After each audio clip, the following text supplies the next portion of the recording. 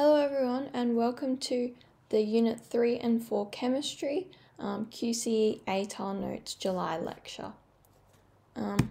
So just a little bit about ATAR Notes before we get started. So ATAR Notes provides a bunch of free resources to help you optimize your Year 12 results. So we have hundreds of downloadable study notes, lectures scheduled throughout the year so that you can learn from the best, discussions which include online Q&A, videos to provide you with engaging online revision, a newsletter which can help you stay in the loop and keep up to date with the latest information, an ATAR calculator to see if you're on track to receive the ATAR that you want to achieve, and articles with study strategies and tips to help you achieve your best results, and heaps more. So make sure you check out the website.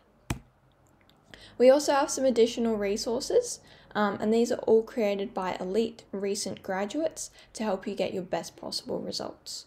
So these include TuteSmart, which is online tutoring from recent elite Year 12 graduates, and this can either be one-on-one tutoring or group tutoring. There's also the study guides, which are printed revision materials, which provide lots of top tips to help you get great marks, and so this includes notes, practice questions, and practice exams. And then we have Ed Unlimited, which provides you with hundreds of top study guides all in one online platform. So a little bit of an overview of what we're going to be going through today. So we're going to be looking at analytical techniques, the Haber process, the contact process, and biodiesel and ethanol production. And then we'll also tie that all in together to discuss the concepts of industrial chemistry. So before we get started, we need to have a look at the syllabus and some of the cognitive verbs that we need to focus on.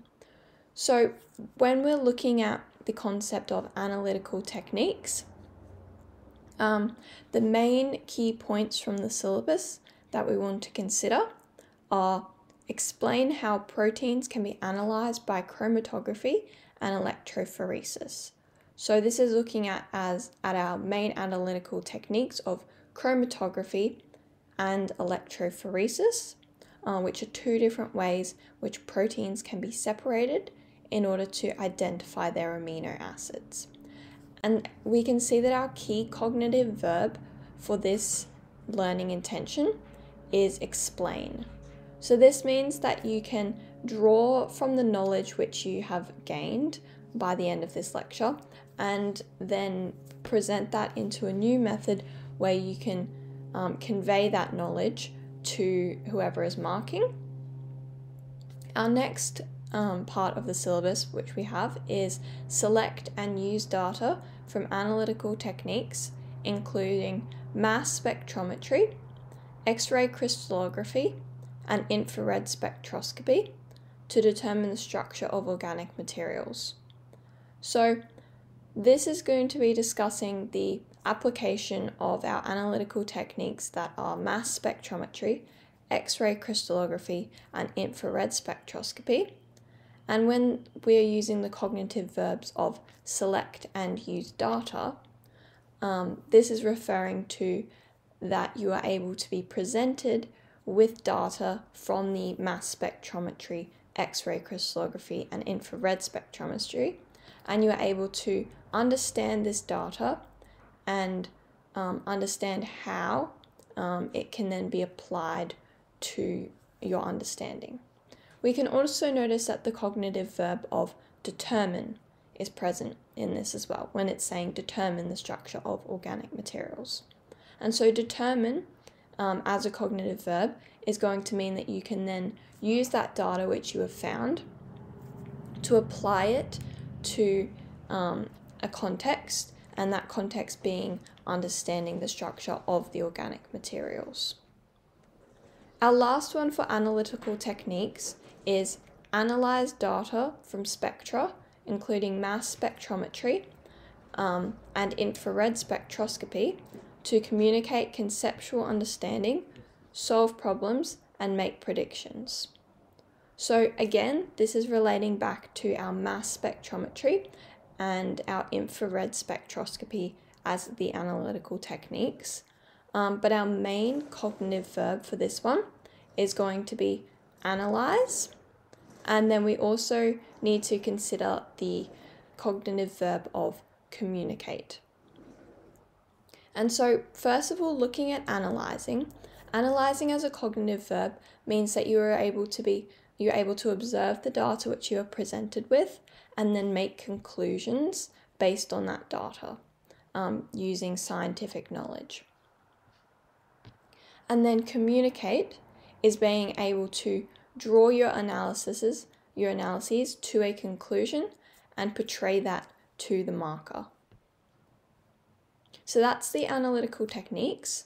Our next one which we need to look at is chemical synthesis.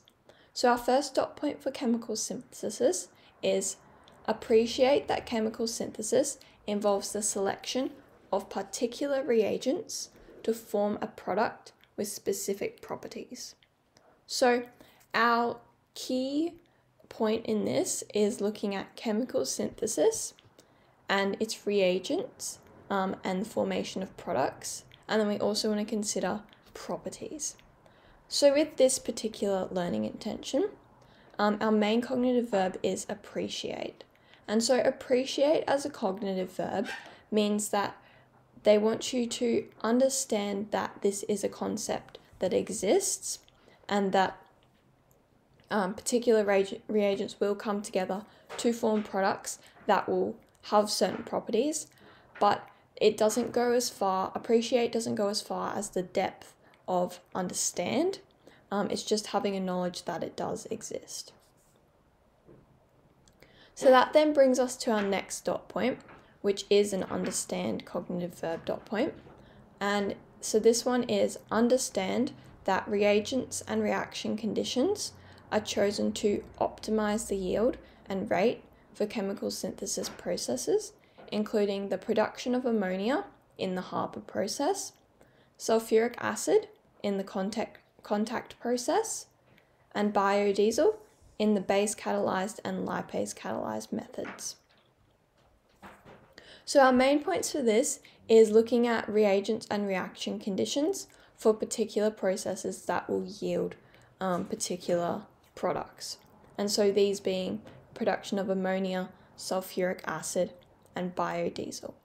And so in these, you'll need to understand, and understand is a fairly straightforward cognitive verb.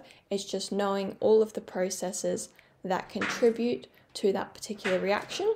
And so that's knowing all of the reactants and all of the products of the Haber process, the contact process, and the base catalyzed and lipase catalyzed methods for making biodiesel. That's also having an understanding of the reaction conditions, so that taking into consideration temperature, pressure, and any catalysts used. Our next learning intention is understanding that fuels, including biodiesel, ethanol, and hydrogen, can be synthesized from a range of chemical reactions, including addition, oxidation, and esterification. So this is yet again another understand cognitive verb learning intention. So this is meaning that we need to understand all of the reagents that are presented, so that being both the reactants and the products for these particular reactions, and also knowing the reaction conditions, so that being the temperature and the pressure. And so that will apply to the reactions which include biodiesel, ethanol, and hydrogen. And then that that being paired with combining your knowledge of addition, oxidation, and esterification reactions. Our next one is also an understand cognitive verb type learning intention. And so this one is understand that enzymes can be used on an industrial scale for chemical synthesis to achieve an economically viable rate, including fermentation to produce ethanol and lipase catalyzed transesterification to produce biodiesel. So This is looking at how we can use catalysts, specifically being enzymes, which are a biological catalyst, on large-scale chemical production. So this then tying into industrial chemistry concepts to achieve an economically viable, so such that it produces large quantities for the least amount of input.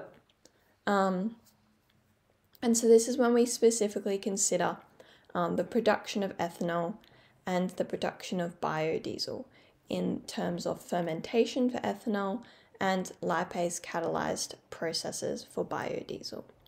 And so again, just reiterating that this is an understanding cognitive verb, so you need to have a full knowledge of the processes which go into these reactions, including their reagents, so their reactants and products, and the reaction conditions, so temperature, pressure, and the catalysts, which in this case will be enzymes. So we've got more for chemical synthesis. So our next one is describe, using equations, the production of ethanol from fermentation and ethanol from the hydration of ethene. So this one doesn't go into as much depth as our understand cognitive verbs because it's just describe. So this means you will need to know the reaction conditions, and you'll need to know both the reactants and the products, so all of the reagents for these. However, it's not as much depth as needing to know the exact reasons as to why certain reagents are used and why certain catalysts are used. It's more just being able to compare the two and understand how they can relate to green chemistry principles. Our next learning intention is also another describe learning intention, and so it is describe, using equations, the transesterification of triglycerides to produce biodiesel.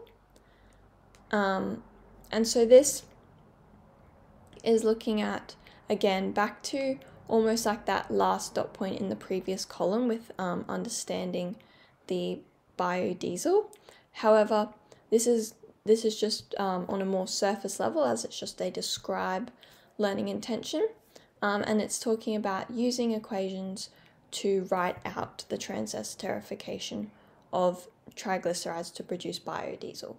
So you won't need to know how to explain these, you'll just need to know to write out the equation for these. Our next one is discuss, using diagrams and relevant half equations, the operation of a hydrogen fuel cell under acidic and alkaline conditions. So this is a discuss cognitive verb, which means that it goes on the level of understand, but also requires that little bit of extra knowledge where you can put more input into your answer and discuss comparisons between them. So these are talking about where we have an acidic or an alkaline hydrogen fuel cell, and so these have differing half equations depending on their conditions, so the acidic or alkaline. And so this means that with discuss, you're able to put forward an understanding of this, but also do a comparison of them as well. Finally, we have calculate the yield of chemical synthesis reactions by comparing stoichiometric quantities with actual quantities and by determining limiting reagents. So this one has a couple of cognitive verbs present in it. So we've got calculate and we've got compare. So calculate is fairly straightforward. It's just being able to do the correct calculations for finding out these stoichiometric quantities and being able to calculate the limiting reagents. And so that also ties in with the determine, so calculate and determine tie in quite well together. Whereas calculate's very straightforward as to finding the actual number. Determine might require you to calculate and then apply what you know to that calculation to then figure out what the limiting reagent is going to be. And then compare is just going to be taking two different stoichiometric quantities to then figure out which one is then the limiting reagent. So that summarizes all of our syllabus and cognitive verbs that will be required for what we're looking at today. So now we'll go on to looking at some analytical techniques. And so these are the techniques which are used to identify various different compounds and molecules in chemical applications. So the first one we're going to be looking at is chromatography. And so with chromatography, we have many different types of chromatography. So we're going to be starting off with looking at thin layer chromatography. So as we can see on the screen here, we have a diagram that represents thin layer chromatography. So basically, thin layer chromatography is our most common type of chromatography, which we look at in the QCE syllabus and in this particular type of calculations which you would want to be doing. So basically what thin layer chromatography does is, thin layer chromatography uses a solid stationary phase, which is known as a plate. So that's what can be seen where those dots are traveling up. And it uses a liquid mobile phase, which is a solution which is placed in the bottom of the beaker. So we can see that on the screen there, where the light blue color is seen to be the solid stationary phase, which is the plate, and the surrounding gray area which the plate is placed in is the liquid mobile phase, which is obviously our solution in the beaker. And so in thin layer chromatography, molecules in the thin layer chromatography are separated on the basis of polarity. And so this uses capillary action, in which the liquid phase is slowly moving upwards through the solid phase. So in order to do this, you need to have a line drawn about 1 centimeter from the bottom of the solid phase. And at this line, which is drawn from 1 centimeter at the bottom of the solid phase, you want to add a small dot of your sample. And so typically that sample will be a hydrolyzed protein sample.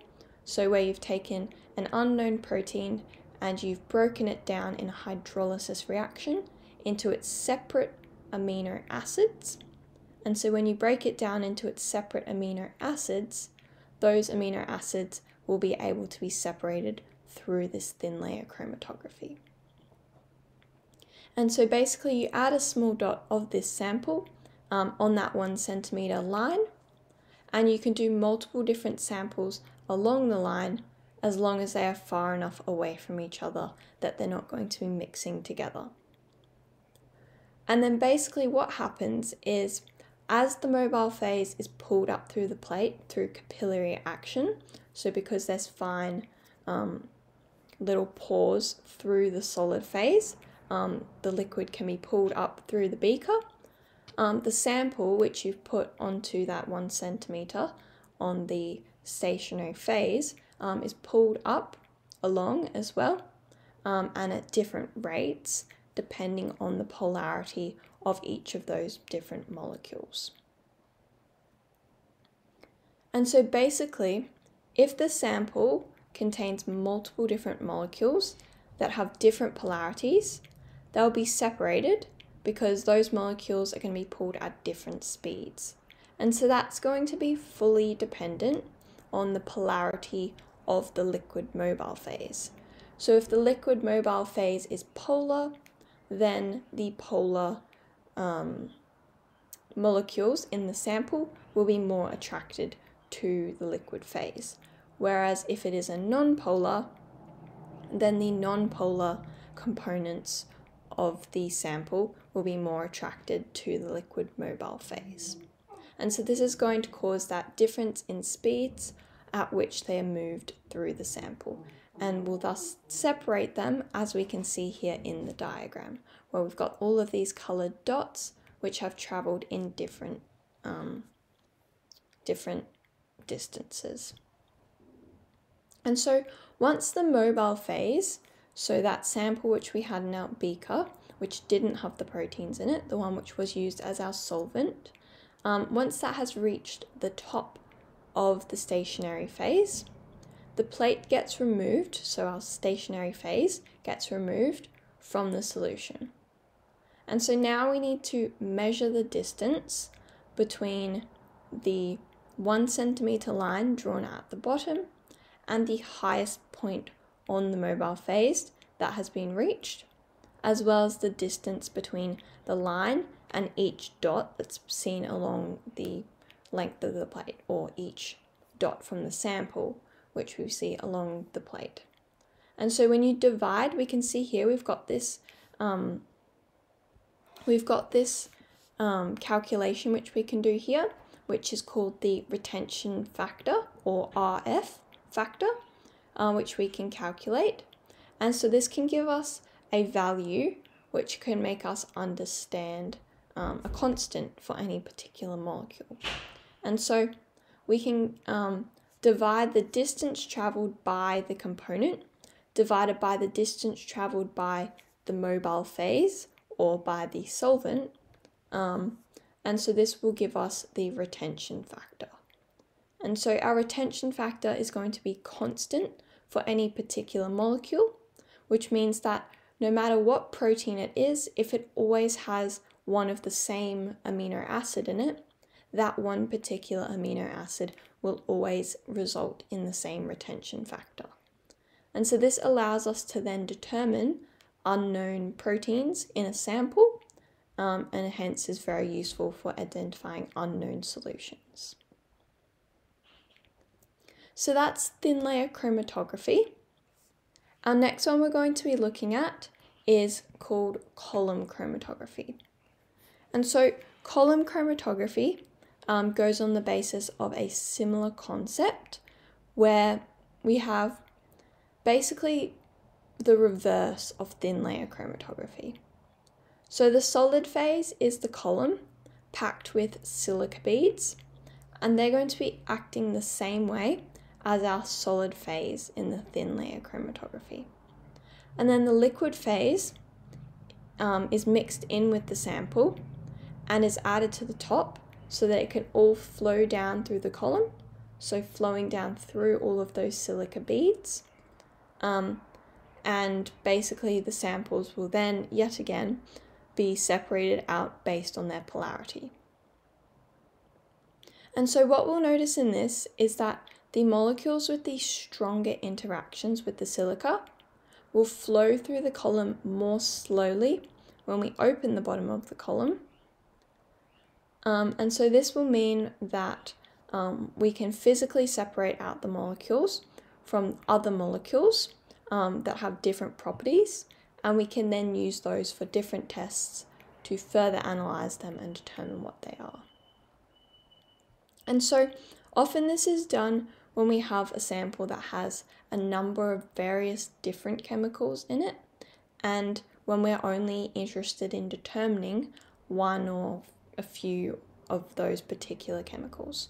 So if there's particular components in there which we completely want to disregard, then we may use this concept of column chromatography. This means that we can then get a more pure sample of the chemical of interest, and then we can then go on to use these samples for more specific analyses, or we can test them to then determine different properties about the chemicals which we may then use to determine their nature. And so that's column chromatography. So our next one we want to look at is known as gas chromatography. And so gas chromatography is a lot less commonly used, just because it's a lot more of a complex process, as we can see from this diagram here. So with gas chromatography, it uses a lot of computerized techniques and changes in pressure to help us determine unknown compounds or unknown substances. So in gas chromatography, the samples are vaporized, and with the help of a carrier gas, so often that will be like hydrogen or nitrogen, it gets forced through a detector, which is like what we can see in this section over here. And so a beam of light is then used, and this is shone at the sample through this section in here. And basically what happens is when the light is shone through this sample, we can then measure the light which is being absorbed by the sample, and measure how much light is being reflected as well. And so molecules with a lower boiling point are going to come out of the machine first, and molecules with a higher boiling point will come out of the machine last. And so basically this is just separating molecules on the basis of their boiling point. And as we know, boiling point is correlated with polarity, is because it's correlated with intermolecular forces. And this can also then provide us with a pretty accurate representation of concentrations of each separate molecule as well. And so that's just because we are fully separating them out, and so because each molecule is going to have a distinct boiling point, we can then determine that there's a larger quantity or a smaller quantity of each specific one being produced. So that is gas chromatography, and that sums up all of our main chromatography techniques which we need to know. So the chromatography techniques which we need to know, remembering our thin layer chromatography, so that is our most common type. So that was our first one which we looked at.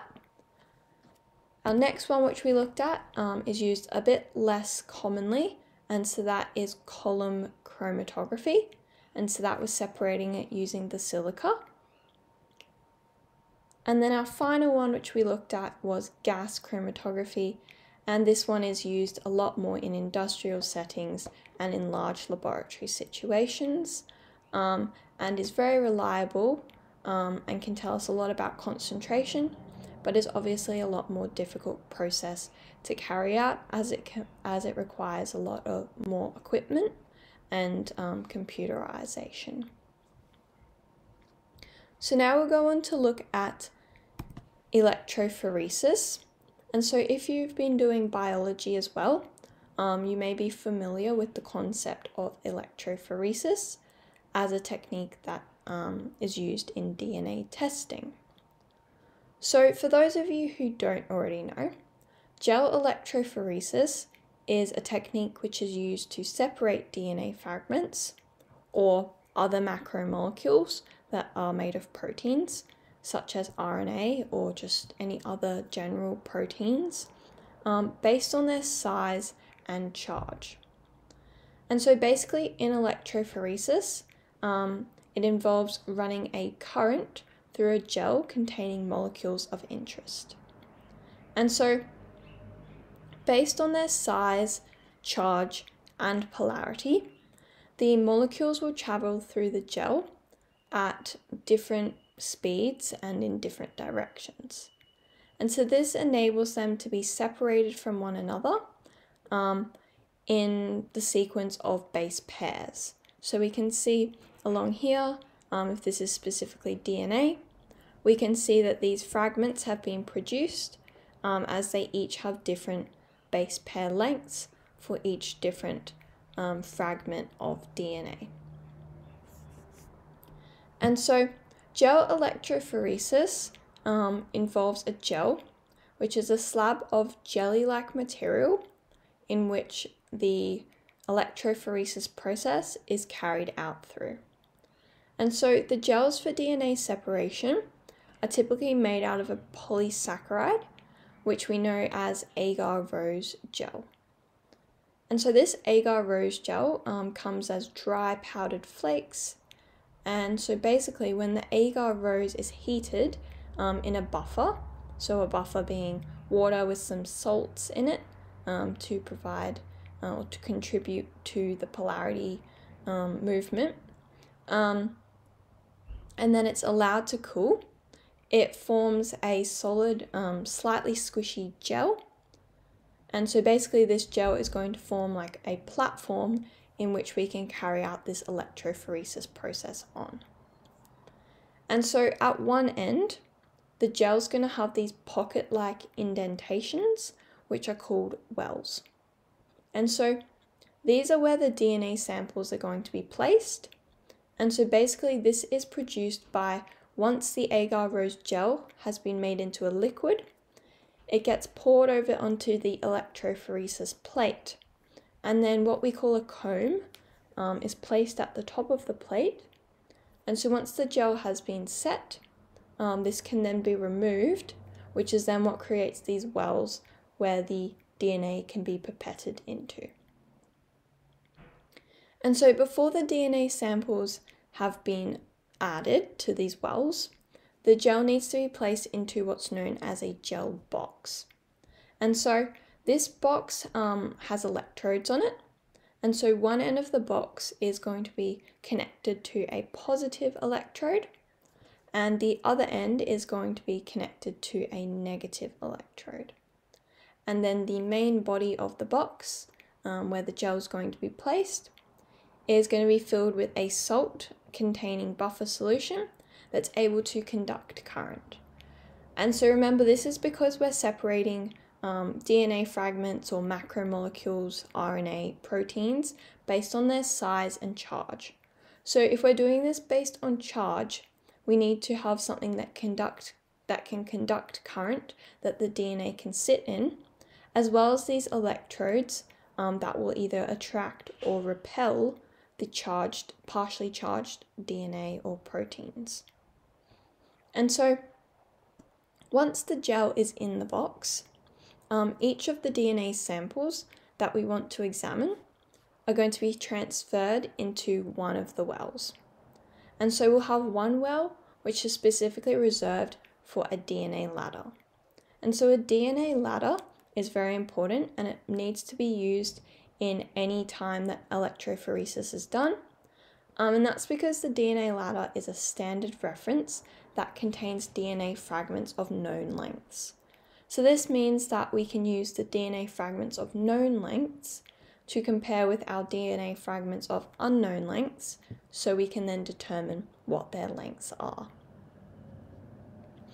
So then the power to the gel box is turned on, and as the current flows through the gel from the electrodes, the DNA molecules, because they're partially negatively charged due to the phosphate groups in their sugar phosphate backbone, they're going to start moving through the matrix of the gel, through that agar-rose gel where they've been put into the wells, and they'll move away from the wells and towards the positive pole, or where we have connected the positive electrode.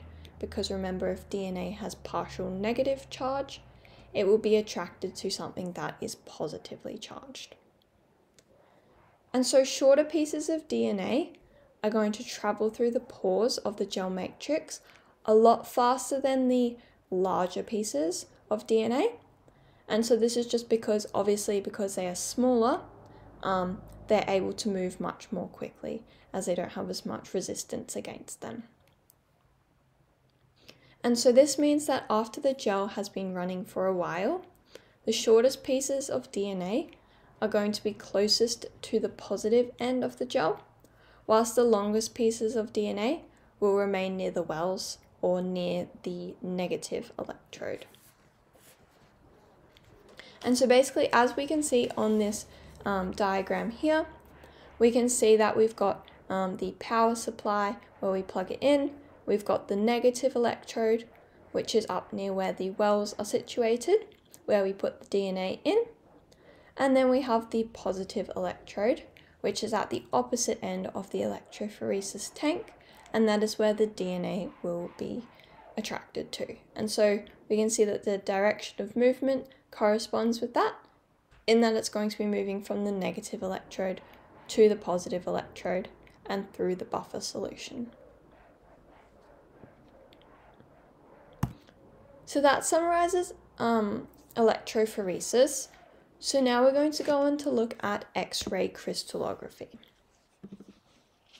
So X-ray crystallography we can see here on the screen is a concept in which we can determine the arrangement of atoms in a crystalline solid in three-dimensional space. So this technique takes advantage of interatomic spacing of most crystalline solids. So because we know most crystalline solids, they're going to have this spacing arrangement which is either equally dispersed or more randomly dispersed.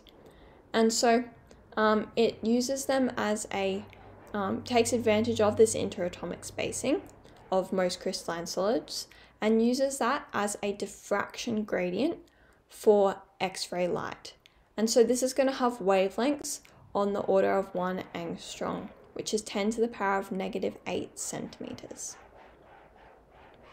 And so when light encounters this obstacle, being parts of the molecule which don't have the gaps through it, diffraction is going to occur. And so this means that waves of light are either going to bend around the obstacle, or in the case of gaps or little slits within the crystalline solid, the light will travel through. And so this results in a diffraction pattern. And so this diffraction pattern shows areas of constructive interference, which basically just means where two waves are interacting in phase, so either colliding or moving away from each other, and destructive interference, which is where two waves are interacting out of phase. And so diffraction of an X-ray beam is going to occur when the light interacts with the electron cloud of surrounding atoms of the crystalline solid. So in those parts of the crystalline solid where there is not the gaps, it will bounce off the electrons, resulting in different movements of the electron beams. So you have a central, as we can see in this diagram here, you can see the central X-ray beam is being directed at the crystallized molecule, but then we have the diffracted rays going off at many different points. And so this is as a result of the X-ray beam passing through the crystallized molecule and being bounced off the electrons to go in different directions, and also just being passed straight through the molecule at specific points where there is no electrons. And so basically, as the X-ray beam hits the surface of the crystal at a particular angle, some of the light's going to be diffracted at that exact same angle away from the solid. And so we can see that with this central line which goes straight through the middle. However, the remainder of that light is just going to be traveling straight into the crystal, and it will interact with the second plane of atoms within the crystallized molecule. And so some of the light's going to be diffracted at particular angles, whilst others will travel deeper into the solid and just be absorbed as opposed to being diffracted. And so the crystallized molecule is then rotated whilst this process is done to achieve a 3D understanding of the crystalline solid. And so this means that it's then this process is then repeated for many different planes of the crystal so that we can then get that 3D structure. And so we can see on this diagram on the far right here, this is the type of picture which might be produced from an X-ray crystallography process.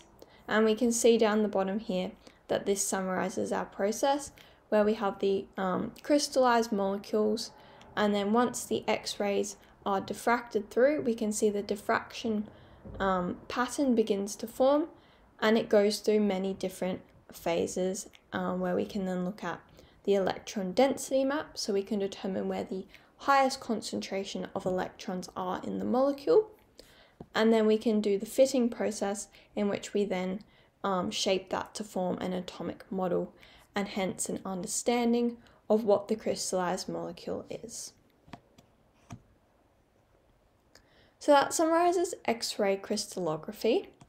So now we're going to look at the concept of infrared spectroscopy. So infrared spectroscopy, as we can see here, is this complex process where we have detection of a sample which goes through this machine here.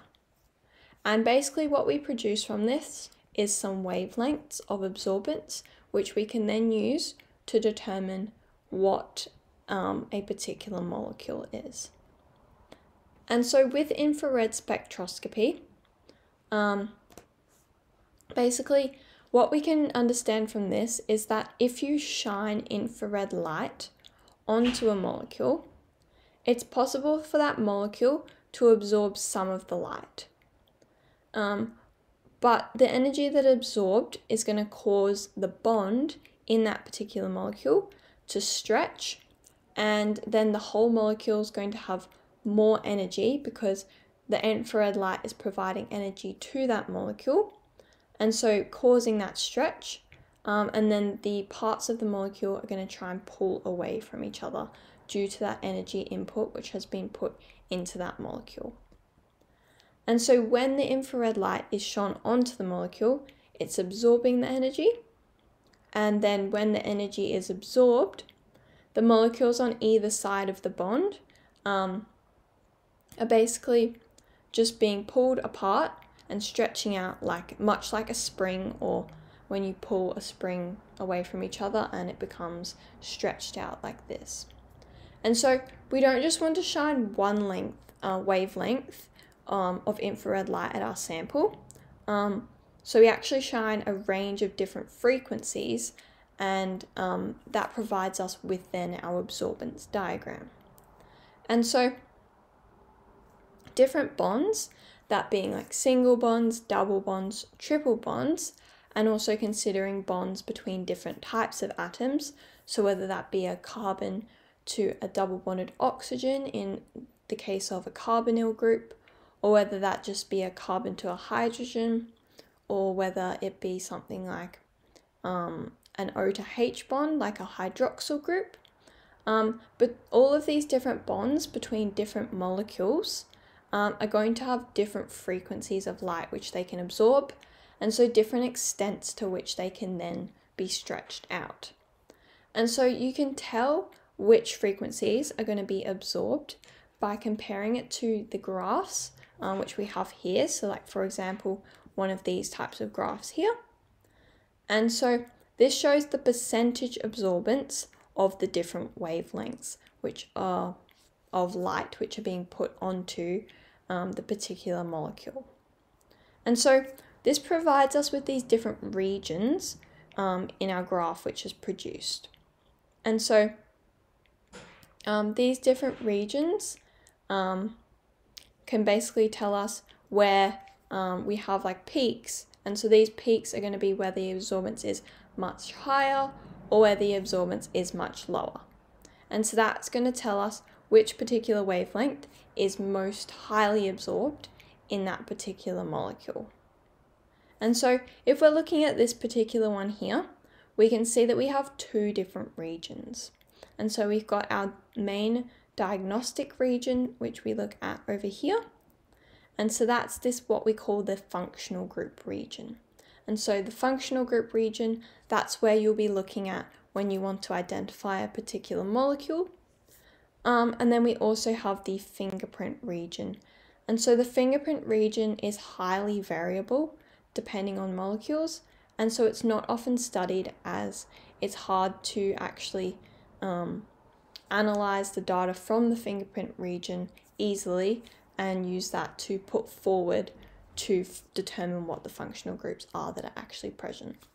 So we typically focus on the functional group region or the diagnostic region instead.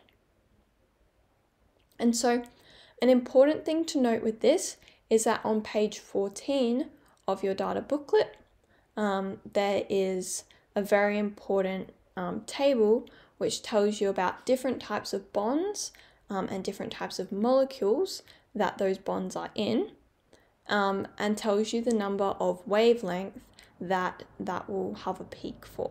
So for example, we can see here the C to double bonded oxygen, or the carbonyl group, which is something which we notice in carboxylic acids, in ketones, and in aldehydes, is going to be present in this wavelength here at about 1,500. And so we can see that in the data booklet as well, as being a specific diagnostic point where we can find these carbonyl groups and identify them on one of our infrared spectroscopy graphs. Same with our C to H bond. However, we will actually have variations for C to H bonds depending on the rest of a molecule. So that's infrared spectroscopy. This gives us a little bit more information about infrared spectroscopy, just by providing us with some more examples. So we can see here we've got a decane molecule on the left here. And so decane we know is a 10 carbon long alkane. And so we can say we particularly have this peak here. And so if we were to look in the data booklet, we would see that this corresponds with a C to H bond type arrangement. And so we only have the C to H bonds and C to C bonds in decane. And so those would be our only peaks that would be present in this particular molecule. And we can see that this is particularly prominent due to this being quite a long alkane molecule. We can also see we have this one here, which is octyne 1, or oct1-ine, or 1-octyne, whatever you want to call it. And so we know this molecule has 8 carbons long, and it is an alkyne molecule. And so it's an alkyne on the first carbon, so we know it's got a triple bond at some point. So we can see we've got a wavelength here for a C to H. We also have a wavelength for a triple bond between a carbon and a carbon, which would then distinguish this from being a general alkane molecule to being an alkyne molecule. And then this is just a good little thing for understanding the infrared spectroscopy peaks. So we know that a smooth kind of dip is going to be an alcohol. One that's more pointy with a double point is going to be something characteristic of a primary amine. A single point is going to be a secondary amine or a terminal alkyne. And then this jagged downward spread out shape that kind of looks like a beard is a sign for a carboxylic acid. And so you don't specifically need to remember these shapes too much. I just find that these are quite helpful just to have familiarity with what these shapes are, because there can be a little bit of overlap in directions where you might not know if something's wave number is corresponding to one or another type of bond. And so these types of shapes can really help you determine that if you're not sure. So that's infrared spectroscopy. Here's just a few more examples which we can see here. So we can see those different shapes where we've got some weak peaks and we've got some stronger peaks. And so it just shows where some of the weak peaks can be more it can be quite useful as they have differences where they can be used to compare. So now we're going to look at mass spectrometry. And so it's important to remember that infrared spectroscopy and mass spectrometry are two completely different processes. And so mass spectrometry is actually a different process in which we're putting in a vaporized sample to be ionized and then deflected at different rates and different angles to determine what we have present in a particular molecule or a particular compound. And so we can look at mass spec to determine how we figure out all these different isotopes which might be present. So we can also use this to determine relative abundance of each different isotope for each different element. And so a sample containing the atoms or molecules of interest gets injected into this instrument, which we call a mass spectrometer. And so the sample will typically be in an aqueous or organic solution, and it is then immediately vaporized as soon as it's put into this system. And so it's vaporized by this heater, and then the vaporized sample is going to be bombarded by many high energy electrons. And so by bombarding it with these electrons basically have enough energy to knock electrons off the sample, and this creates positively charged ions, because remembering electrons are negatively charged. So if I'm removing electrons, we're taking away negativity from a neutral molecule, thus making it more positively charged. And so these ions are then accelerated through electric plates, and this subsequently then results in deflection by a magnetic field, which we can see occurs through this part of the mass spectrometer here. And so then the amount that each ion is deflected by is going to depend on the speed at which it's being accelerated by, and also its charge. So ions that move more slowly will be heavier ions, and so these are going to be deflected a lot less. Because they're heavier ions, it's harder to speed them up and deflect them. Whilst ions that move more quickly are going to be the lighter ions, and so they're going to be deflected more, because obviously it's going to require less energy to deflect the lighter ions. And so this means that the amount by which each ion is deflected is going to be inversely proportional to its mass to charge ratio, which we display as m/z, where m is equal to the mass of the ion and z is obviously equal to its charge. And so when we do mass spectrometry, we end up producing a graph which looks something like this. And so this is an example for zirconium, and it's a zirconium isotope pattern where we can see we've got relative intensity across compared with mass to charge ratio. And then on this side over here, we've also got isotope abundance. And so typically we're looking at this axis over here of isotope abundance and this axis here of mass to charge ratio. And so we can see for zirconium, the most common isotope of zirconium is zirconium 90 at 51.45%. Then we've also got some of these other isotopes of zirconium. So we've got zirconium 91, zirconium 92, zirconium 94, and zirconium 96. However, we can see these are a lot less prevalent and a lot less abundant than our isotope of zirconium 90.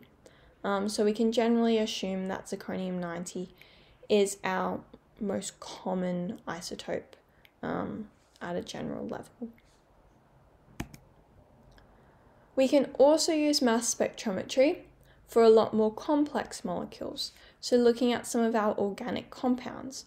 So for example here, we've got this molecule which is a pentane molecule, and so we can put pentane through a mass spectrometer and we can separate it out, and that will give us a base peak and a molecular ion peak.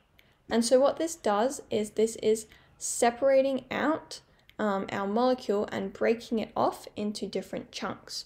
So we know we could break it off at any point along this molecule, and it's separating it into different fragments. And so this can help us determine what a sample of an unknown sample is and what molecule it may be, because we've broken it into different fragments, and so each molecule is going to have different fragments due to having different structures. And so then we can use those fragments and the different structures of those fragments to determine what the molecule is that is present.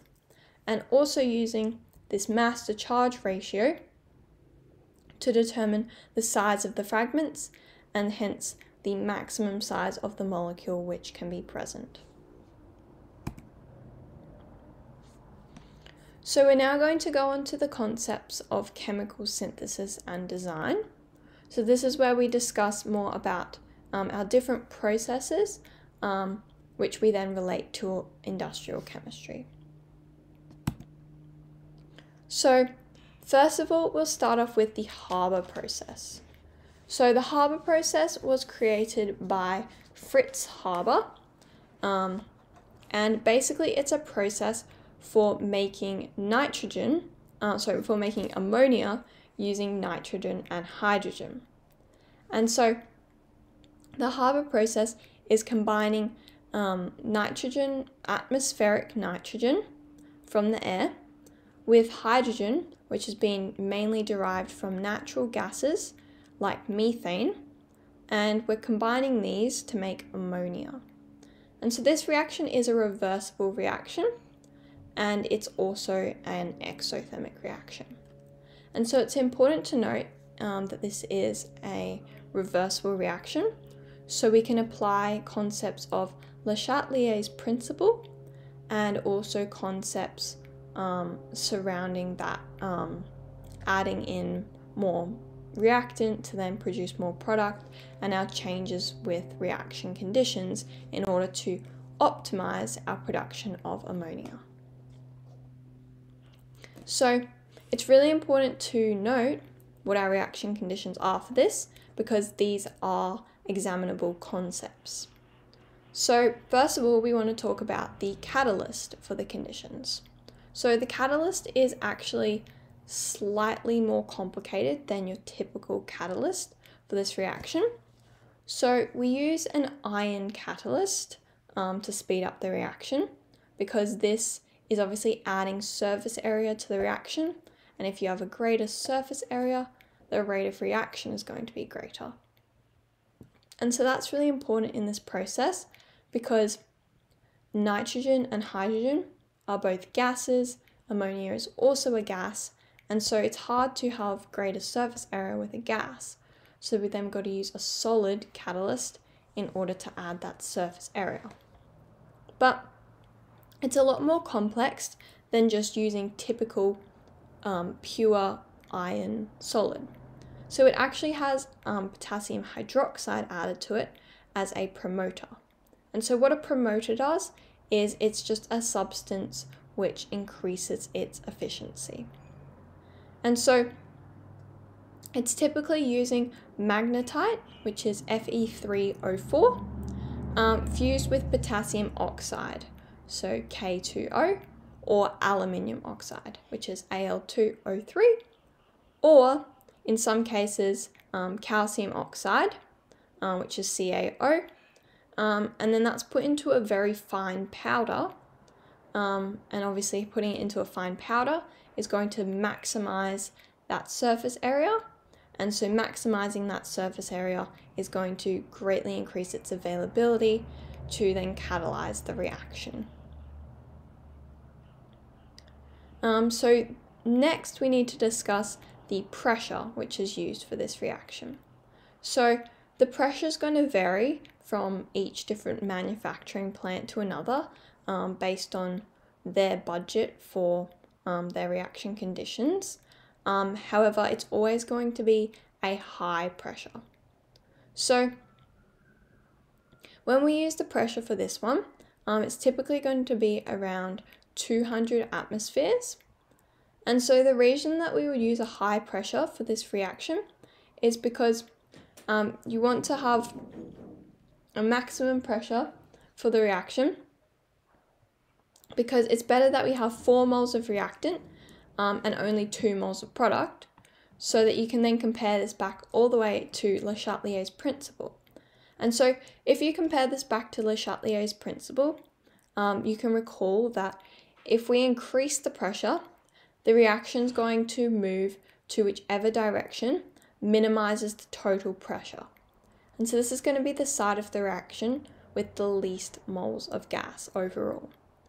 And so this means that if we increase the pressure, we're going to force the reaction to proceed from left to right, because we've got, we can see we've got 4 moles of gas in the reactants, so 1 mole from the nitrogen, 1 mole from the hydrogen, 3 moles from the hydrogen, and then on the right side of the reaction, we only have 2 moles coming from the ammonia. And so, if we increase the pressure, it's going to force our reaction in the forward direction to produce the least moles of gas, because in high pressure, there's less space for that gas to uptake. And so, you might think, well, if we're going to go for 200 atmospheres to greatly improve that production of ammonia, why don't we just go higher? Why don't we just push it to 500 atmospheres? Why don't we make it 1,000 atmospheres? And so we could, but it's all to do with practicality. And so that's because if we increase the pressure, we do force the reaction to proceed left to right. However, we know that high pressure systems are going to be much more reactive, which you may think, that sounds good, we want the reaction to occur more. But it will, if we increase the pressure too much, it's going to be substantially more reactive and thus incredibly dangerous. And so it can actually be substantially more dangerous than even manufacturing explosives, and particularly considering since we're producing ammonia, which is commonly used in explosives as well, systems like these under too high pressure are likely to be highly explosive. And so if anything within the high pressure system is compromised, it can then result in a very, very large explosion. So there's quite a fine line between keeping high pressure for efficiency and a low pressure for safety. So that's the main reason which you wouldn't go above 200 atmospheres.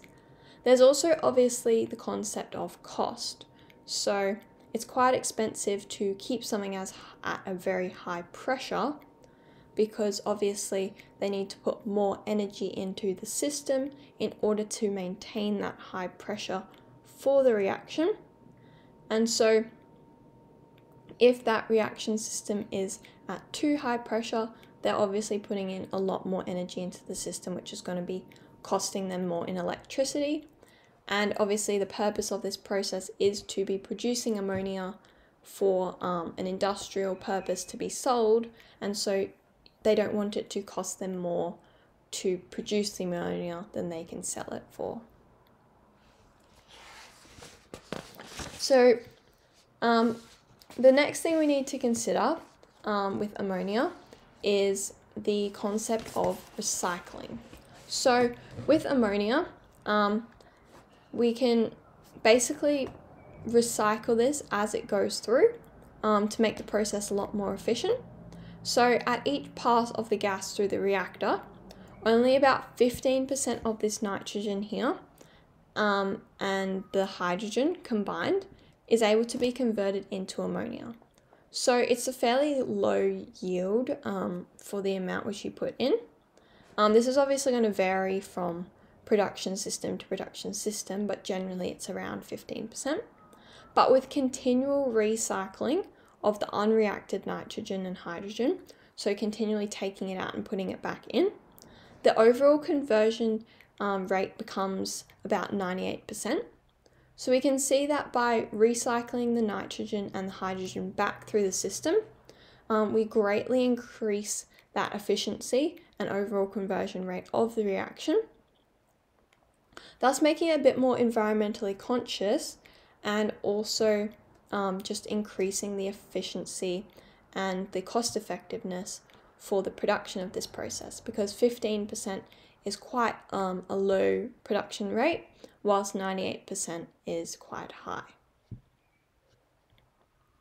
The next thing we need to consider is the proportions of nitrogen and hydrogen used in the system. So we can see the mixture of nitrogen and hydrogen in the reaction is a ratio of 1 to 3. And so the mixture of nitrogen and hydrogen going into the reactor is going to be 1 volume of nitrogen to 3 volumes of hydrogen, because we know about Avogadro's law. And so Avogadro's law says that equal volumes of gases are going at the same temperature and the same pressure are going to contain equal numbers of molecules. And so basically, we know that this means that the gases which are going into the reactor in the ratio of, the gases that are going into the reactor are going to be in the ratio of 1 molecule of nitrogen to 3 molecules of hydrogen.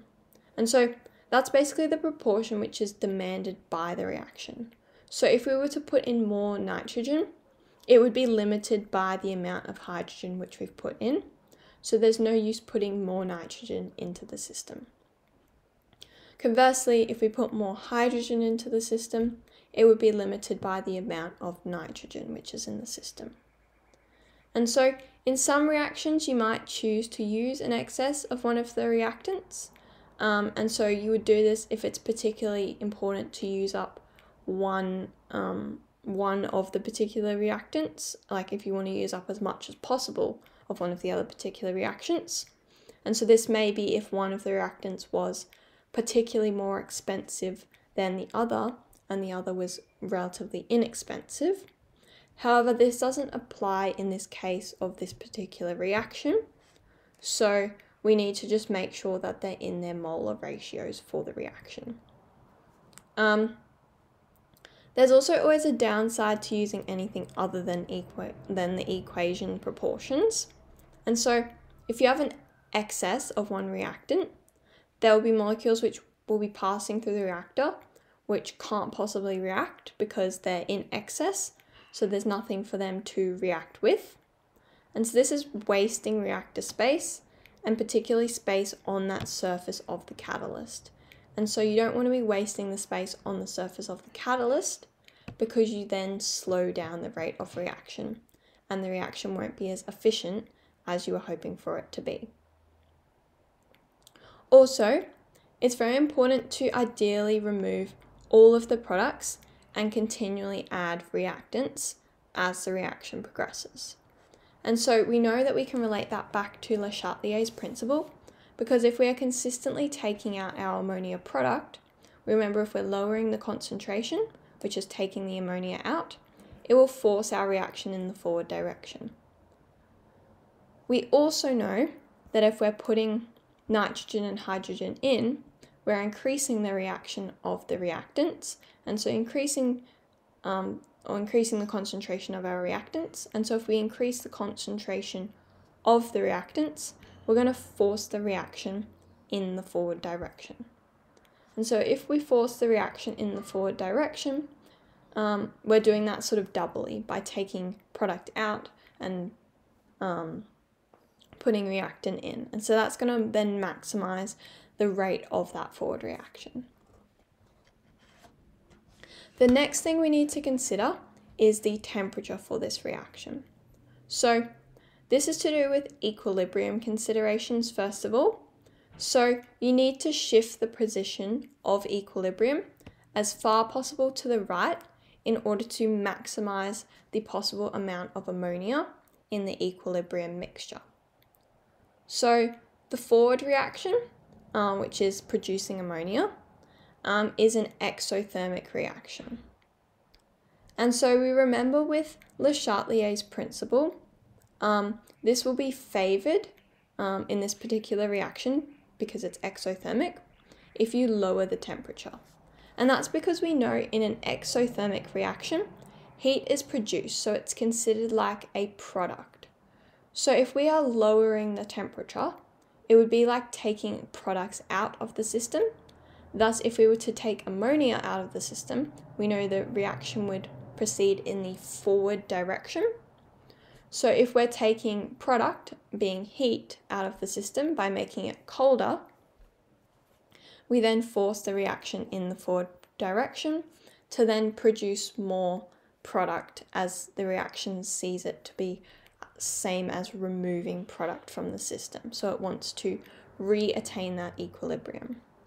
So basically, if we lower the temperature, we'll favor the forward direction. And so in order to get as much ammonia as possible, we need the lowest possible temperature as possible.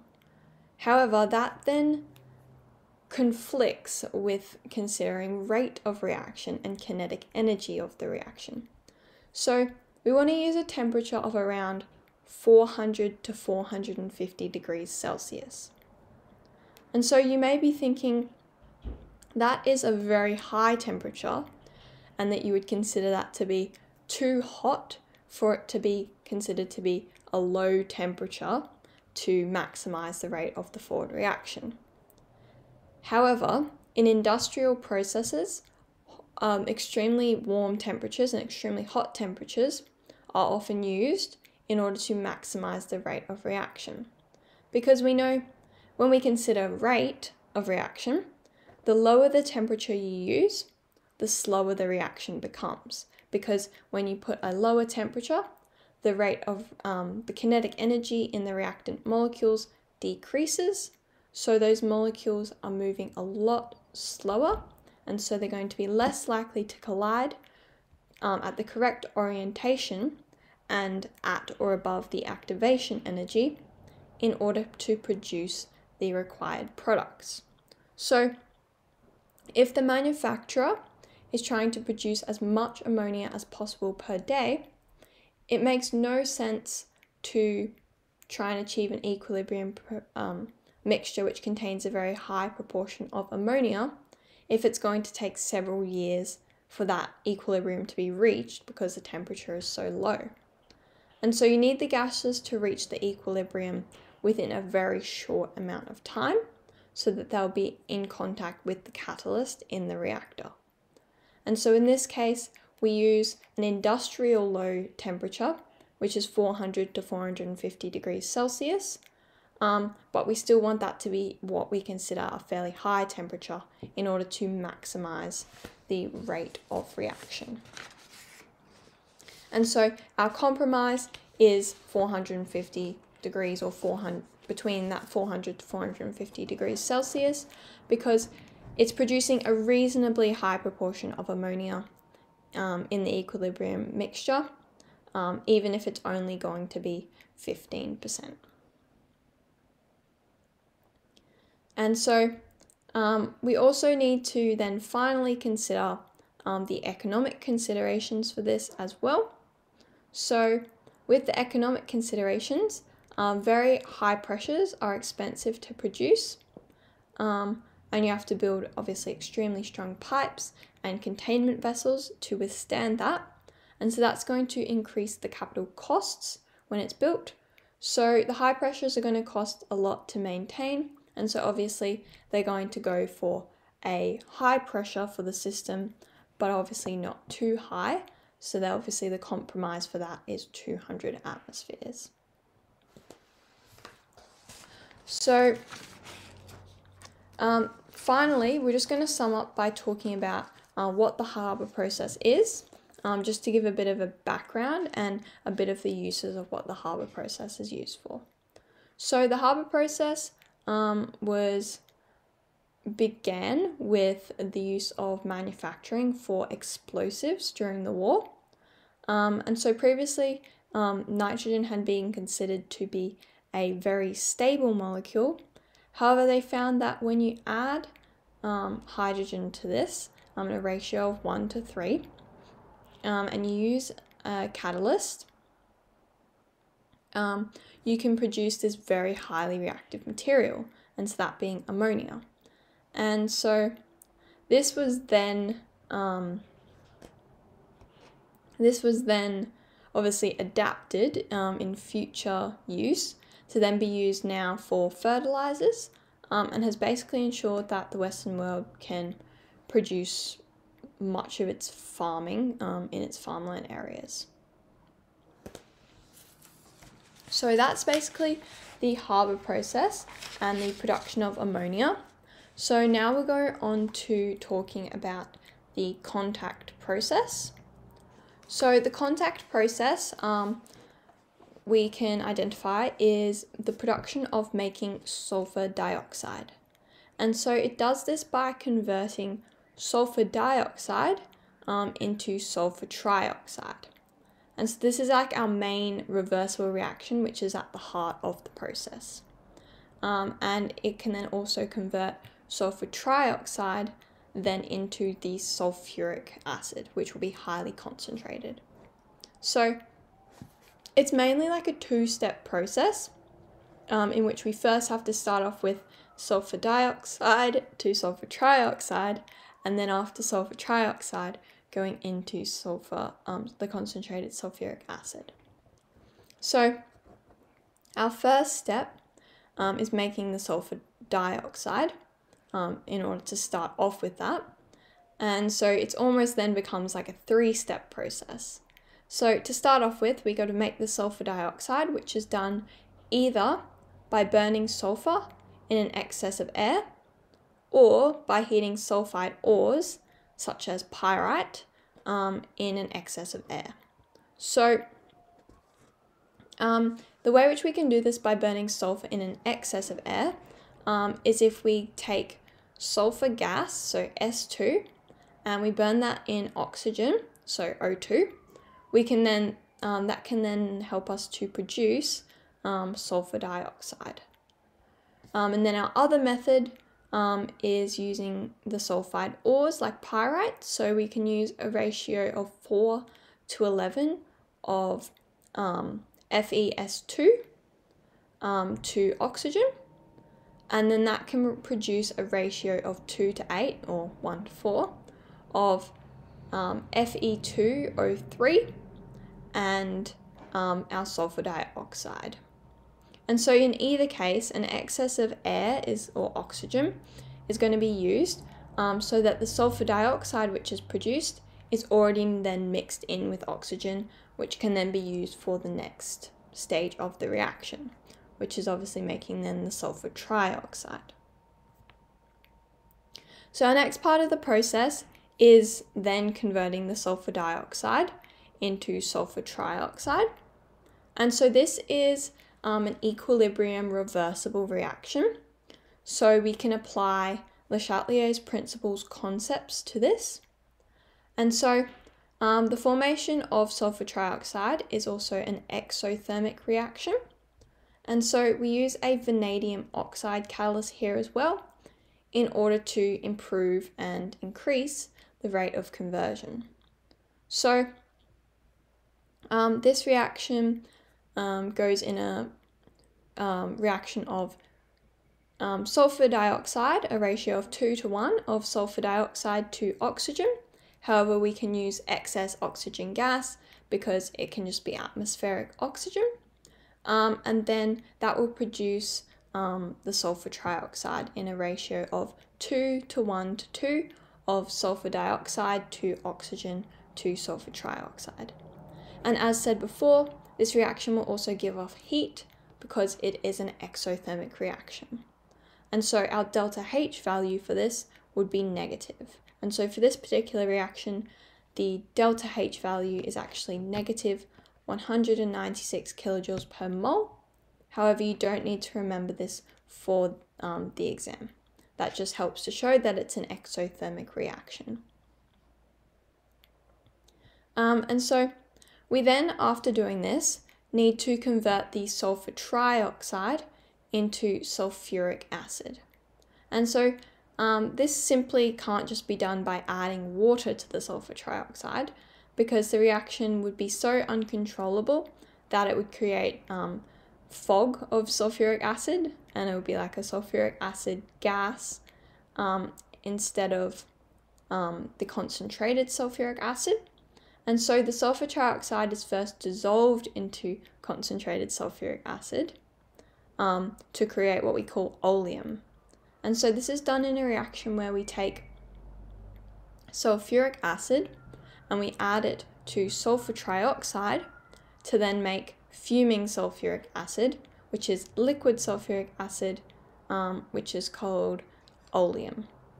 And so this can then be safely reacted with water to then produce the concentrated sulfuric acid, which is twice as much as you originally used to make the fuming sulfuric acid or the oleum. And so you're basically then doubling the reaction product and doubling the efficiency. And so this then goes as oleum plus water, which will make a ratio of 1 to 2 of oleum to sulfuric acid. And so that sulfuric acid will be as a liquid. And so when we consider the reaction conditions for the contact process, we need to consider the proportions of sulfur dioxide and oxygen.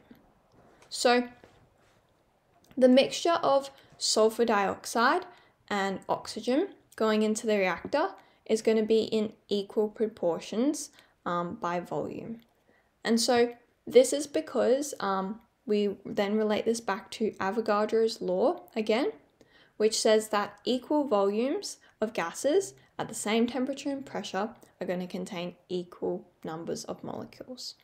And so this basically means that the gases are going into the reactor in a ratio of 1 molecule of sulfur dioxide to 1 molecule of oxygen.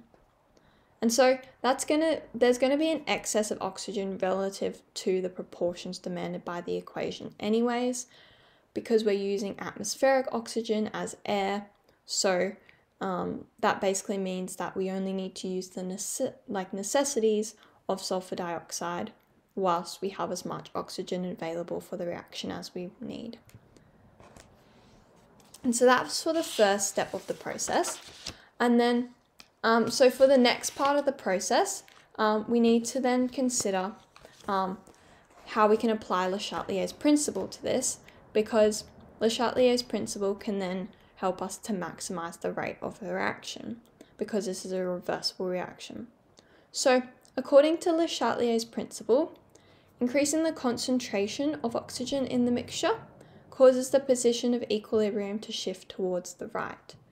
And so this is because we have increasing the concentration of reactants forces the reaction to the right to make more products. And so since the oxygen comes from the air, this is a very cheap way of increasing the concentration of sulfur dioxide into sulfur trioxide, because if we're performing this reaction in an excess of oxygen, we obviously have continuous supply of oxygen concentration into this, so it's very inexpensive to increase that rate of reaction. And so we could consider, why not use an even higher proportion of oxygen? Why not make it extremely concentrated? And so this is very easy to see if you take an extreme case. So like supposing if you have 1 million molecules of oxygen to every molecule of sulfur dioxide. And so the equilibrium is going to be very tipped strongly towards producing sulfur trioxide, because virtually every single molecule of sulfur dioxide will be converted into sulfur trioxide. And so this sounds great, but you aren't going to produce much sulfur trioxide every day, because the vast majority of what you are passing over the catalyst is oxygen.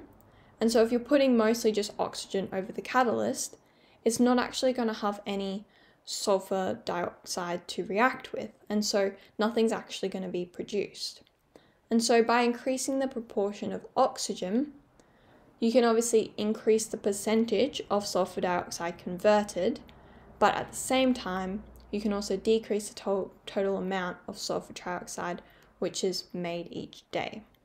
And so the 1-to-1 mixture turns out to actually then give the best possible overall yield of sulfur trioxide. And so hence why the 1-to-1 ratio is preferred as opposed to that extreme ratio. So next we need to consider the temperature for this reaction with an equilibrium consideration, but also with a rate consideration, and then the compromise which we come to. So you need to shift the position of the equilibrium as far possible to the right in order to maximize the possible amount of sulfur trioxide in the equilibrium mixture. And so the forward reaction, or the production of sulfur trioxide, we know is an exothermic reaction because it has that negative delta H value. And so according to Le Chatelier's principle, we know that the rate of reaction of an exothermic reaction will be favored if you lower the temperature. And so we remember this is because in an exothermic reaction, heat is being produced. So we consider heat to be like a product. So if we're taking heat out of a system or taking product out of a system, in the case of taking heat out, it's like cooling the system down. And so if we were to take product out, we would force the reaction in the forward direction to replace product that is lost, and hence producing more heat to counteract that change. And so in order to get as much sulfur trioxide as possible in the equilibrium mixture, you need as low of a temperature as possible. But we want to use, again, like in our previous situation where we looked at the Haber process, we want to use a temperature that is 400 to 450 degrees Celsius, which we know we don't consider to be a low temperature. However, industrially, that's considered a low temperature due to the reaction's rate of reaction. And so we remember the lower the temperature you use, the slower the reaction becomes. And so the manufacturer wants to try and produce as much sulfur trioxide as possible per day.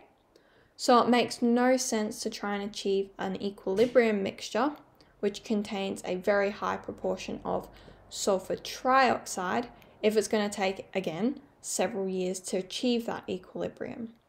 And so in order to have the gases reach equilibrium within a very short amount of time, whilst maximizing that forward reaction and maximizing the amount of sulfur trioxide produced in that equilibrium mixture, you'll need the gases to reach the equilibrium in a short amount of time so that they can be in contact with the catalyst in the reactor. So the compromise for this is producing a reaction at 400 to 450 degrees Celsius, which is our compromise temperature to then produce a fairly high proportion of sulfur trioxide in the equilibrium mixture, but also then in a very short amount of time. We also then need to consider the pressure which will be used for this system. And so the pressure which is used for this system is going to be based on that there is 3 molecules on the left side of the equation, but only 2 on the right. And so according to Le Chatelier's principle, we can remember and recall that if you are increasing the pressure of the system, it's going to respond by favoring the side of the reaction which has the least moles of gas. So we've got 3 on the left-hand side and 2 on the right. We want to increase the pressure of this system so that it favors the right side of the reaction where the products are located, because the gas wants to take up the side with the least moles of gas because there is less space due to the higher pressure. And so in order to get as much sulfur trioxide as possible in the equilibrium mixture, you need as high pressure as possible. Because remember, high pressures can also increase the rate of reaction. However, this reaction is actually done at pressures close to atmospheric pressure. And so you may wonder, why would we use atmospheric pressure if we want to maximize the rate of reaction and the equilibrium concentration? And so this is because of an economic consideration. So even at very low pressures, there is a 99.5% conversion rate of sulfur dioxide into sulfur trioxide. And so the very small improvement that you could achieve by increasing the pressure of the system just isn't worth the expense of producing those high pressures. So hence we settle with atmospheric pressure, at which you don't need to actually apply any pressure to the system. Finally, we need to consider the catalyst which is used for this system. So this is going to consider both the equilibrium and the rate of reaction. So we know that the catalyst is going to have no effect whatsoever on our position of equilibrium. However, we do know that adding a catalyst is going to speed up the rate at which that equilibrium is achieved. We know it's not going to produce any greater percentage of sulfur trioxide in the equilibrium mixture, but if we do achieve that equilibrium quicker, we can obviously then go on to produce more if we're doing it at a faster rate. However, when we consider rate, in the absence of a catalyst, this reaction is basically so slow that virtually no reaction is going to happen in any sensible time. So the catalyst is going to ensure that the reaction is fast enough for a dynamic equilibrium to be set up within a very short amount of time, so that the gases are actually reactive in the reactor. And so this is the reason why we then use our vanadium oxide catalyst. So that's our production of sulfuric acid. So now we're going to go on to talk about the production of ethanol and biodiesel. So first of all, we're going to look at the production of biodiesel. So biodiesel is the process of producing what we otherwise know as biofuel or biodiesel through the chemical reactions of either transesterification and esterification. So this can either be done by using vegetable or animal fats and oils and reacting these with short chain alcohols. So short chain alcohols being something like methanol or ethanol. Typically, this will be no longer than ethanol. And so the alcohols should be of a very low molecular weight. So ethanol is typically the most commonly used one because it's of low cost. However, greater conversions can be achieved if we're to use methanol for this particular reaction. So there is that conflict between choosing methanol and choosing ethanol. However, ethanol is typically used as it is more low cost. And so the transesterification reaction can be catalyzed through either acids or bases, whereas we have a base catalyzed reaction, which is our most common version. And so that's because the base catalyzed reaction has a lower reaction time, and the catalyst cost is going to be lower for the base catalyzed version as well, compared to those of acid catalysis. However, there are some disadvantages of using the base catalyzed process, and so that's because alkaline catalysis has high sensitivity to both water and also any free fatty acids which are present in the oils. And so in our base catalyzed method, we'll typically use a base such as sodium hydroxide, so NaOH, and so that will help us to catalyze this reaction. And so common feedstocks which are used in the biodiesel production include what we know as yellow grease, so that's like a recycled vegetable oil, then just like other vegetable oils, and tallow may also be used.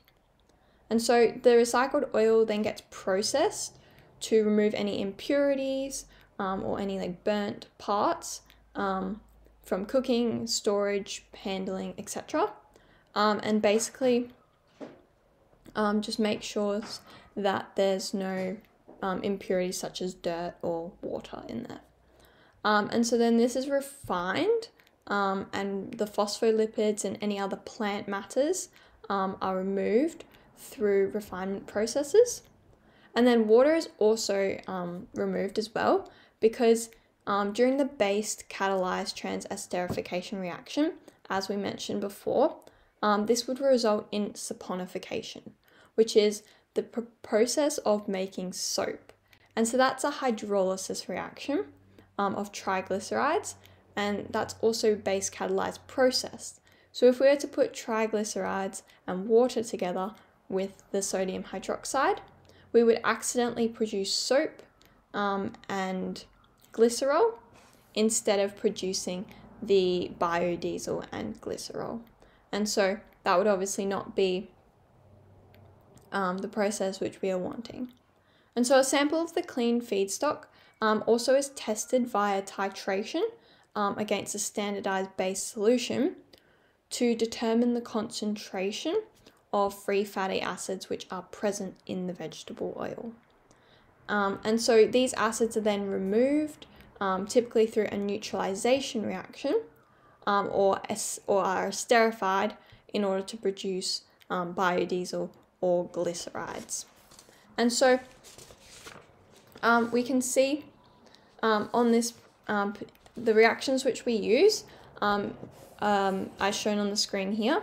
We've got the base catalyzed reaction, and the acid catalyzed reaction would undergo the same process.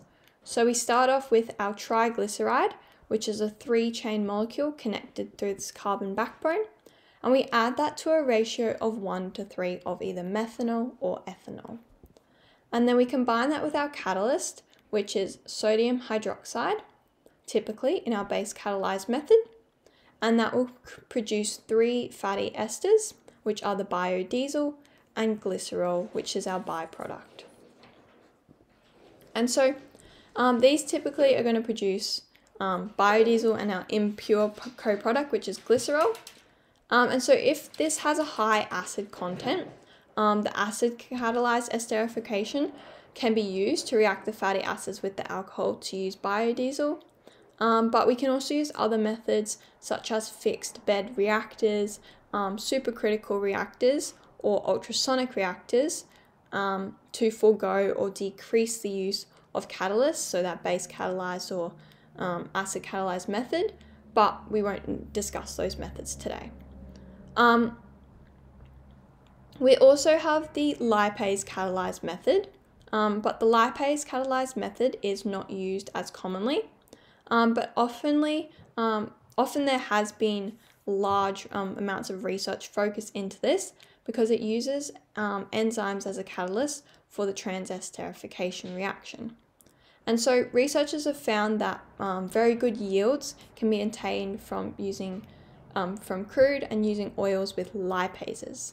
And so the use of lipases, which are an enzyme which breaks down fats, can make the reaction less sensitive to high free fatty acid content and water as well, which is a problem with the standard biodiesel process. So one problem with the lipase reaction though is that methanol cannot be used because it will inactivate the lipase catalyst after only one batch. However, if methyl acetate is used instead of methanol, the lipase is not inactivated and so can then be used for several batches, which makes the lipase system a lot more cost effective. And so now we're just going to talk a little bit about what biodiesel is in terms of why it's used. So basically it is an investigated alternative for providing a carbon neutral fuel source for powering vehicles. And so basically it's using recycled feedstocks and no longer used oils to then go on to produce a fuel which can be used to power rail engines, cars, and factories. However, it does have its issues in that it can easily clog fuel filters and it's hard to purify. It's also not completely green as it's also producing atmospheric carbon, but it's just not using oils that are being pulled out of the ground, instead using recycled oils. So although it does have its upsides, it does have its downsides as well. And in addition to this, it is quite expensive to produce, so the process does require further refining. So now we're going to talk about the process of producing ethanol. So for producing ethanol, we have two main processes. Our first one, which we're going to look at, is called the hydration of ethene. So the hydration of alkenes is something which you've already looked at before in your organic chemistry topics. And so the hydration of alkenes can be applied to then making ethanol in an industrial application on a larger scale. And then we'll also look at the fermentation process to compare their similarities and differences. So the manufacturing of ethanol from ethene is used with steam and basically using a solid silicon dioxide catalyst which is coated with phosphoric acid. And so this is a reversible reaction. So we can apply Le Chatelier's principles to this concept. And it is done by, we can then also remove ethanol from the system in order to also increase that reaction. And so when the gases from the reactor are actually cooled, the excess steam gets condensed and is then condensed with the ethanol, and then the ethanol gets separated through distillation to then separate the ethanol from the water to create then the pure ethanol. So the conditions for this reaction, we need to first of all consider the proportions of ethene and steam. So the equation shows that ethene and water react in a 1-to-1 ratio. And so in order to get this ratio, you would have to use basically just equal volumes of the two gases. Because water is cheap, it would seem sensible to use an excess of steam in order to move the position of equilibrium to the right, because according to Le Chatelier's principle, if you add more reactant, you're going to produce more product by forcing the reaction in the forward direction. But in practice, an excess of ethene is actually used. And so this is very surprising at first thought, because even if the reaction is going one way, you couldn't possibly convert all of the ethene into ethanol, and because there just still isn't enough steam to react with it. But the reason for this strangeness is that it lies within the nature of the catalyst. And so that's because we're using that phosphoric acid catalyst, which is coated onto a solid silicon dioxide support. And so if you use too much steam, it dilutes the catalyst and it can even wash it off. So it basically then just makes the catalyst useless, and hence obviously not increasing the rate or the yield of the reaction at all. So next we need to consider the temperature for the reaction. And so again, with the temperature for the reaction, we need to consider both equilibrium considerations, but also rate considerations. So when considering the equilibrium considerations, we want to shift the position of equilibrium as far possible to the right in order to produce the maximum possible amount of ethanol in the equilibrium mixture. And so this is because the forward reaction of this is going to be exothermic. So we know with exothermic reactions, heat is produced from the reaction, and so we treat heat like it is a product. So according to Le Chatelier's principle, if we were to increase the temperature, we would favor reactants. If we were to decrease the temperature, we would favor the products. And so we want to favor the products, so we should decrease the temperature in order to produce more heat by counteracting the system and then giving us as much ethanol as possible. So we want to use as low of a temperature as possible for this reaction. However, you can see on the screen here, we're using a 300 degrees Celsius for this reaction. And so yet again, like we've spoken about previously, 300 degrees Celsius isn't a particularly low temperature. However, we know that the lower the temperature you use, the slower the rate of the reaction becomes.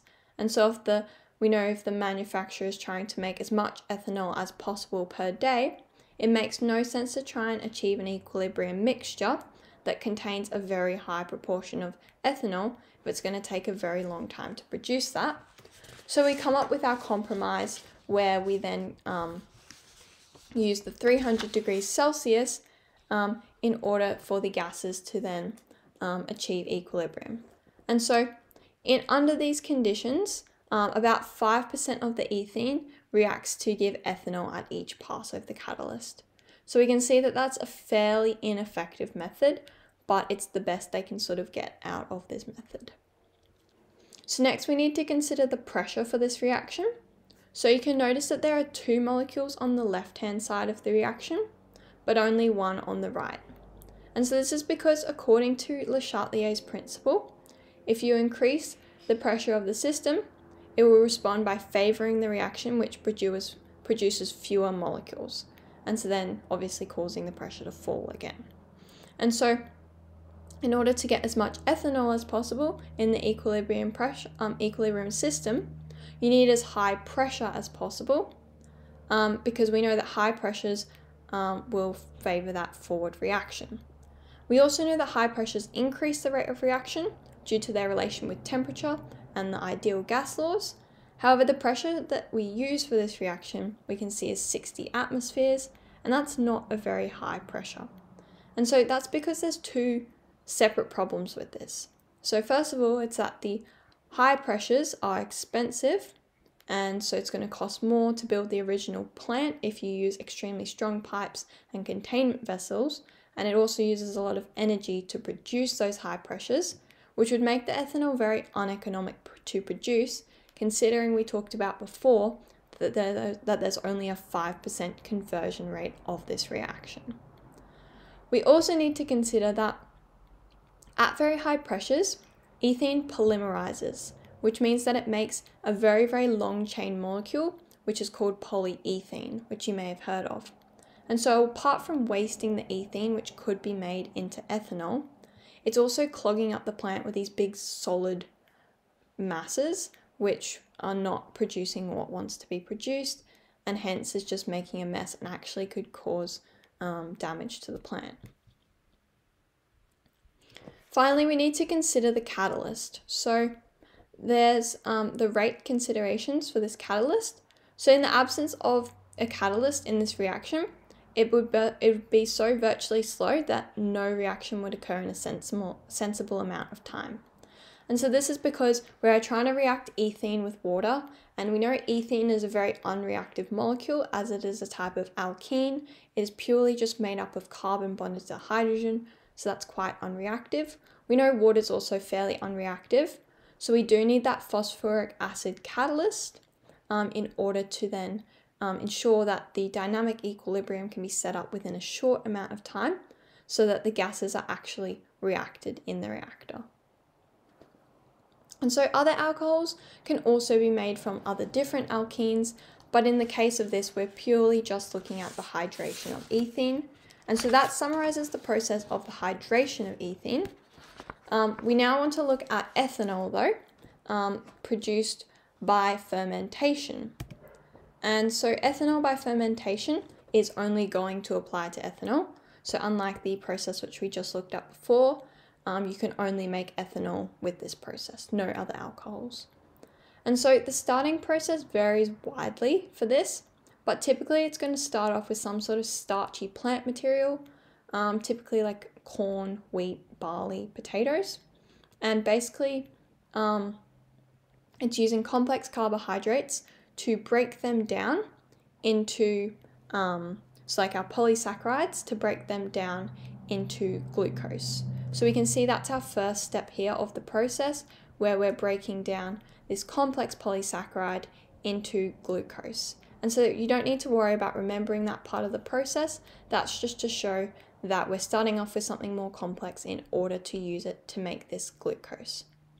And so this uses enzymes just to break it down into simpler parts. And so what happens in this reaction is this part of the reaction is what you do need to remember, is the part at the bottom. But basically ethanol via fermentation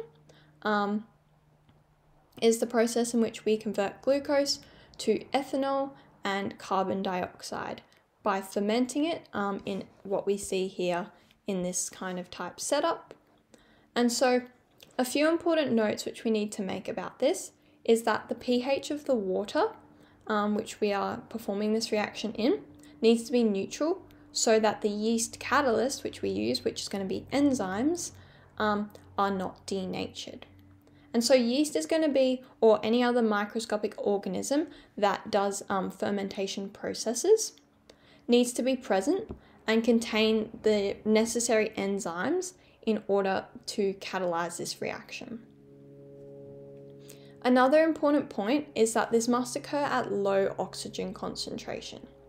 And so this is because oxygen will prevent fermentation from occurring, and yeast acts in low oxygen environments.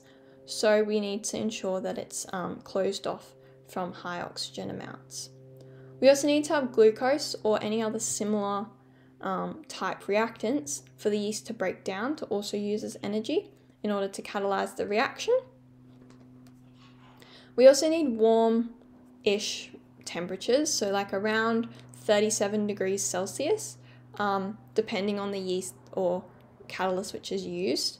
But it would typically be around 37 degrees Celsius, which is our body temperature, because that's the rate at which many organic enzymatic reactions occur, because that's in the enzymes, in like the enzyme's ideal sort of temperatures and its ideal reaction range. And so the alcohol produced from this type of reaction will actually only reach a concentration of about 14%. So in order to then achieve a higher concentration than this, you've got to then distill the alcohol. So we can see in this diagram here, the reaction occurs and then we put it through the condenser to then distill it into our graduated cylinder down the bottom here. So that's the process of producing ethanol via fermentation. And so when we can produce ethanol via either hydration or fermentation, we can then come to the conclusion that producing ethanol via hydration is often our more efficient process and is a lot more effective just overall in terms of its rate of reaction. However, ethanol via fermentation is going to be a lot greener compared to hydration. And so even though ethanol by fermentation is typically not used as it occurs so slowly, there is research into looking at improving its method. So now we're going to finish off by looking at some concepts surrounding industrial chemistry. And so with industrial chemistry, the products of the chemical industry can be divided into sort of three main categories. And so this is basic chemicals, specialty chemicals, and consumer chemicals. So basic chemicals are divided into chemicals derived from oil, known as petrochemicals, polymers, and basic inorganics. So petrochemicals is a bit misleading because it's the same as chemicals that are being increasingly derived from sources other than oil, such as like coal and biomass. And so an example is like methanol, which is commonly produced from oil and gas, but increasingly also from biomass. And then so we've also got our basic chemicals. So basic chemicals are produced in large quantities and are just mainly sold within the chemical industry and to other chemical industries before becoming products for the general consumer. And so example like ethanoic acid being sold to make esters, which can then be used to make paints and then sold to the consumer. Then also like huge quantities of ethene, which are transported as gas to make polyethylene and other polymers to then be used as plastics. Our next one which we look at is petrochemicals and polymers. So the production of chemicals from petroleum and increasingly coal and biomass too has basically seen many technological changes and the development of very large production sites. So the hydrocarbons in crude oil and gas, which are mainly straight chain alkanes, are the first different I've separated, and that uses their boiling points. And they're like differences in boiling point. And so this can be done using distillation. And they're then converted into hydrocarbons, which are going to be more useful to the chemical industry. So these are going to be like branched chain alkanes, alkenes, and aromatic hydrocarbons. And so these processes then just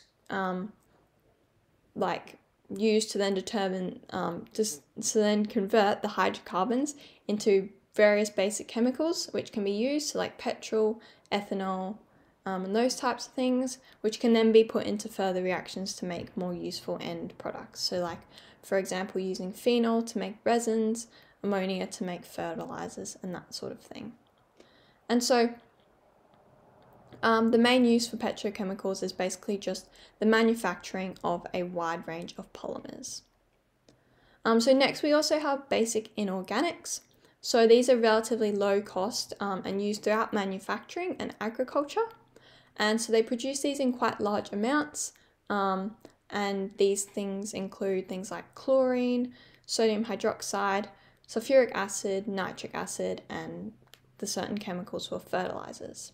And so as well as petrochemicals, many countries are also finding ways to make them cheaper, and so also meeting safety standards and environmental standards by using biomass to make these. Then there's also the specialty chemicals, and so this category is covering a wide range of chemicals for like crop protection, paints, inks, colorants, and it also includes chemicals used by industries such as like textiles, paper, and engineering. So these are basically just talking about new products which are being created to meet both like customer needs and new environmental regulations. And so an example is like everyday household paints, which have evolved from being like solvent-based to now being water-based, or like the latest ink developments for inkjet printers. And so finally, we've got the consumer chemicals. And so these are the ones which are sold directly to the public. And so this is things like detergents, soaps, and other toiletries. So that's where we're looking at our concepts of like saponification, where we use the triglycerides and react them with water in that hydrolysis reaction in order to make soap. And so that's just an example of one of those type processes. So a summary of what we've gone through today is that we looked at analytical techniques and how we can learn about all those processes to apply them to then determining the structure and function of organic materials. We also looked at the Haber process and the contact process, and then we looked at biodiesel and ethanol production.